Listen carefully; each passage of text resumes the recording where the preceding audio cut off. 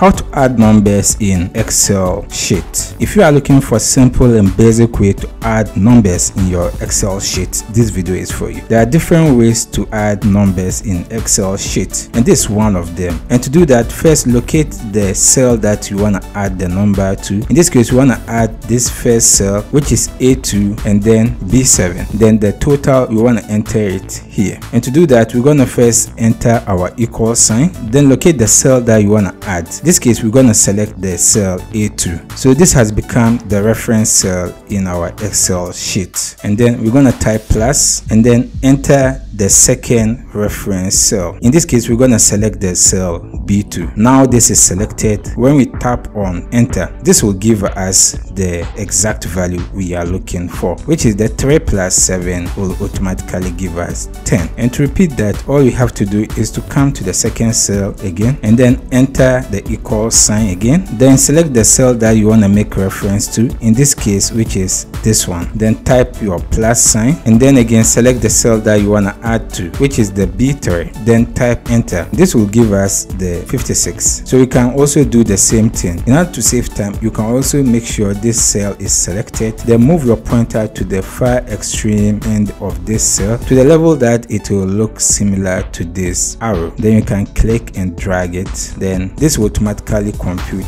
everything for you. If you have any question, you can leave it in the comment section. I'll do my best to attend to you. If you enjoyed this video, consider subscribe and give this video a like. See you in the next video.